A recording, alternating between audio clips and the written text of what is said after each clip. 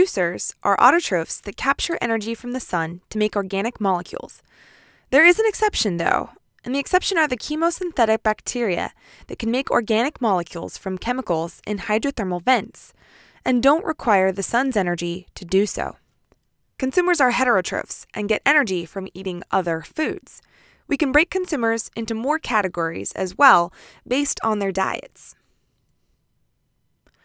Herbivores, like grasshoppers, will eat only producers.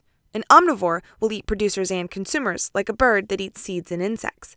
Carnivores eat other consumers, and decomposers will break down all dead organisms from every part of the food chain, which is why it's written on the side of this diagram.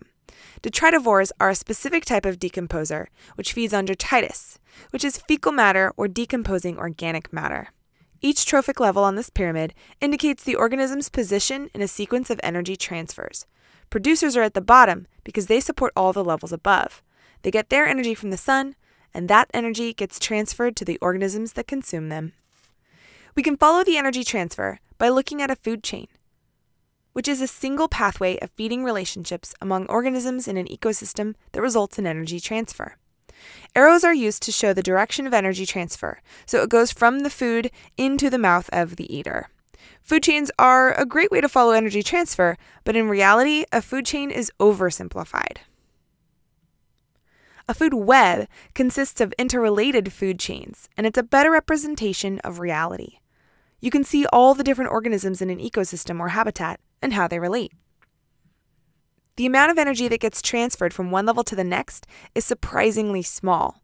Only about 10% of energy from the previous level is transferred to the next each time. Most of the energy is lost as heat or metabolic and digestive waste as the organism lives its life. Luckily, there are lots and lots of producers at the bottom level to supply the energy needs further up the pyramid. This does mean, however, that as you go up the pyramid, there will be fewer and fewer organisms that can be supported by the level below. That's why there are so few eagles compared to sparrows or grasshoppers in any given ecosystem. Thanks for watching this episode of Teacher's Pet. Don't forget to like and subscribe and follow me on Twitter @SciencePet.